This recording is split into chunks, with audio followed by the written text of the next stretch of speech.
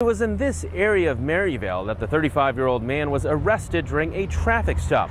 Police say when they searched his vehicle, they found around 10,000 fentanyl pills, and that wasn't all. At the arrest scene off 83rd Avenue and Thomas, police say they also found a pound of meth and several $1,000s in cash.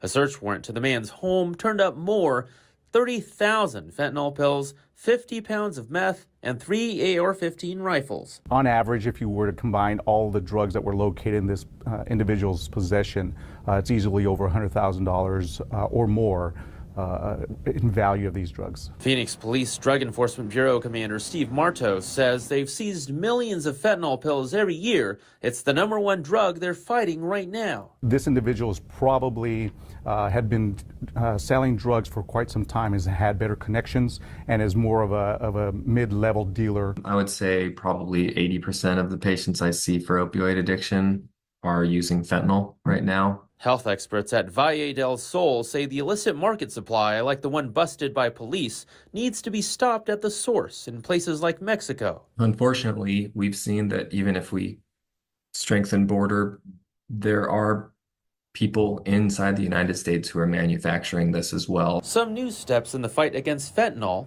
President Joe Biden just announced he will encourage Congress to create a nationwide pill press and tableting machine registry. But in a divided Congress, there's no guarantee that will go anywhere. Phoenix police say people use pill presses to make drugs using fentanyl powder, which they're finding more of. We'd be able to track it. So if you buy a pill press, we would be able to know, well, this person purchased a pill press. What is he using it for? And police say they're doing everything they can to get these drugs off the street.